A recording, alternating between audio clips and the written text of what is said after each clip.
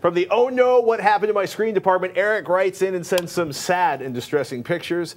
He says, I have a 46-inch Sanyo LCD that has developed a watermark of sorts. It looks like a wrinkle or shadow behind the glass. It is very annoying. Dude, I hear that. Do I need a new TV or can I fix this? Thanks, Eric from Fargo, North Dakota. Wow.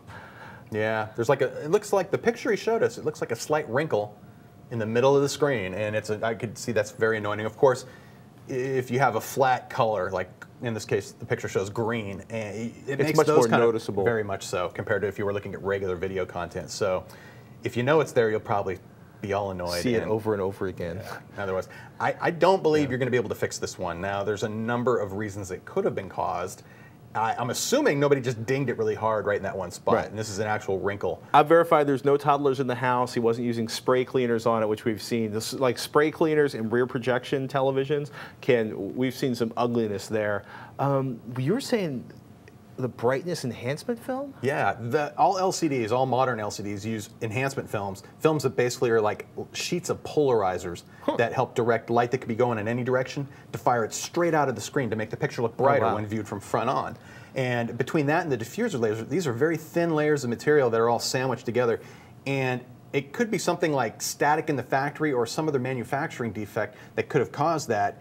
And another issue could be the backlighting system as well. If the backlight's installed incorrectly or it's not properly tuned to the display, it could be causing heating fluctuations within the display itself, where over time it could cause a wrinkle in the material if it's not all properly done and put together.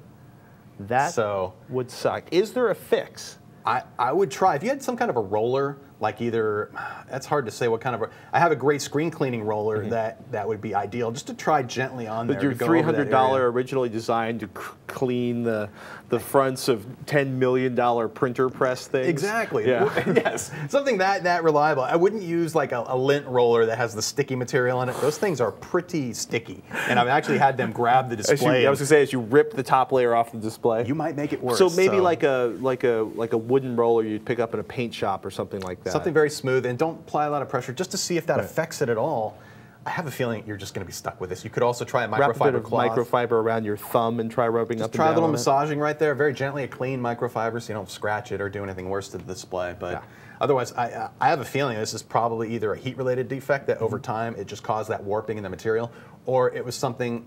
It was subtle when it was manufactured. Maybe it was a little static charge that caused the layers to bond a little too much, and it just became worse over time. So yeah, I got to say, I hope you can roll it out. Otherwise, it's almost always less expensive to actually buy a brand new HD TV than to repair one, especially if it's a couple years old. TV for the kids' room.